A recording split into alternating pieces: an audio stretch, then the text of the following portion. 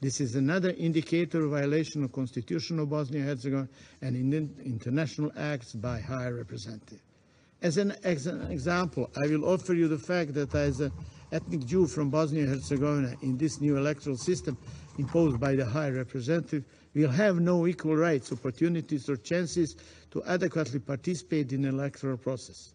In Bosnia and Herzegovina, it is obvious that someone is trying to create an environment based on the premise that equal but separate, which is based on racial and ethnic discrimination, and which was rejected decades ago, just as all the elements of apartheid were rejected, which unfortunately through the interventions of high representatives are trying to impose in Bosnia and Herzegovina political and social system. This is absolutely unacceptable. The third disputed element, the High Representative imposed amendments to the Constitution of Bosnia and Herzegovina, entity of Federation of Bosnia and Herzegovina, which uses two different censuses, one from 1991 and the other from 2013.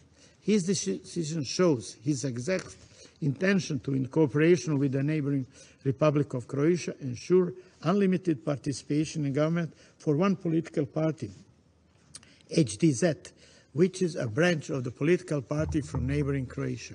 According to 1991 census, there will be 5 ministers from ethnic Croats controlled by the HDZ in the government of Bosnia and Herzegovina entity to the Federation of Bosnia and Herzegovina, while according to the 2013, there would be 3 or 2 less. Therefore, High Representative fully consciously kept the ethnic quota from 1991 because it corresponds to wishes of neighbouring Croatia.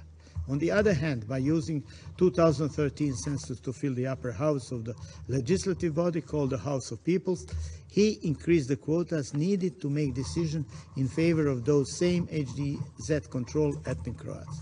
This made Bosnia and Herzegovina the only country in the world that uses one census for the formation of legislative bodies of the government, another one for the formation of executive bodies of the government. With this, the High Representative brought all citizens to Bosnia and Herzegovina into a state of complete legal uncertainty. In addition, Annex 7 of the Dayton Peace Agreement mandates the return of all displaced persons to their pre-war homes and until this process is completed. The 1991 census must be applied.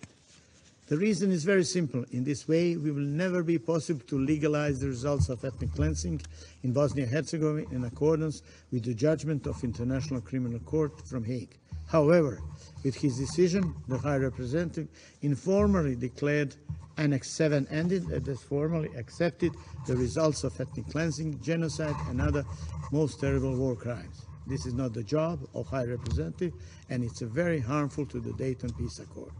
The fourth disputed element refers to the fact that the High Representative planned all this in a cooperation with the neighbouring Republic of Croatia, which the government of the Republic of Croatia itself publicly announced, probably considering itself as a guarantor of the Dayton Agreement, which certainly is not. With this, the High Representative committed, among other things, a criminal offence prescribed in a criminal law of Bosnia and Herzegovina.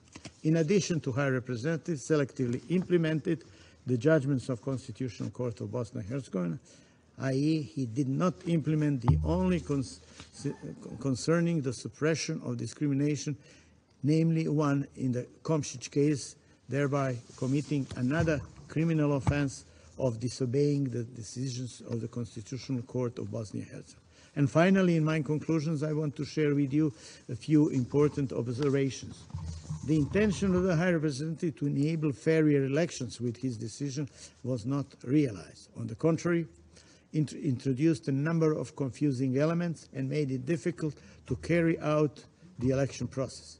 His second intention, the through interventions into the Constitution of Bosnia and Herzegovina entity of Federation and the electoral law of Bosnia and Herzegovina, allegedly, we wanted to enable unblocking of the process of government formation. Simply put, it is not correct because the unblockings were not removed, and in the same time, he introduced a significant asymmetry in the formation authorities in two BIH entities, where both entities must respect the Constitution of Bosnia and Herzegovina. It is not possible to have two different ways of government formation into BiH entities, which are obliged to respect provisions of the Constitution of Bosnia and Herzegovina. By making these changes to election rules immediately before and after the elections, the High Representative violated the Constitution of Bosnia and Herzegovina and a number of international acts incorporated into the legal system of Bosnia and Herzegovina. That is directly not and cannot be his role. Deceiving the voters by changing the election rules after the elections was held in act the High Representative that caused such a destabilization of the situation in Bosnia and Herzegovina, which is manifested by mass protests of citizens in front of the OHR building in Sarajevo who are dissatisfied and believe that apartheid has been introduced in their country. In addition, an appeal was submitted to the Constitutional Court of Bosnia and Herzegovina because the High Representative decisions are clearly unconstitutional. Instead of waiting for outcome of this court process, the High Representative puts the pressure on political actors, even on judicial instances, to implement his decision as soon as possible. This is absolutely unacceptable.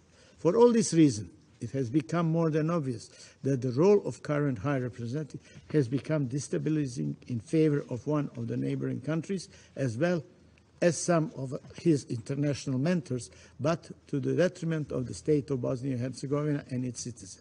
I use the opportunity to emphasize that Bosnia and Herzegovina still supports the institution of High Representative in accordance with the mandate from Dayton Peace Agreement, but that the activity of its current acting High Representative has become a problem that needs to be solved as soon as possible. That is why it's important to say once again that anyone who performs the duties of High Representative cannot do unconstitutional things or work outside of his authority, which is unfortunately the case now. This is why I hereby invite you to solve this issue together and help Bosnia and Herzegovina to a democratic path in a coming period. Thank you for your attention. I thank the representative of Bosnia and Herzegovina for their statement. And I give the floor to His Excellency Mr. Silvio Gonzato, Chargé d'Affaires of the Delegation of the European Union to the United Nations. Thank you, Mr. President. I have the honor to speak on behalf of the European Union and its 27 member states. The candidate countries Turkey, North Macedonia,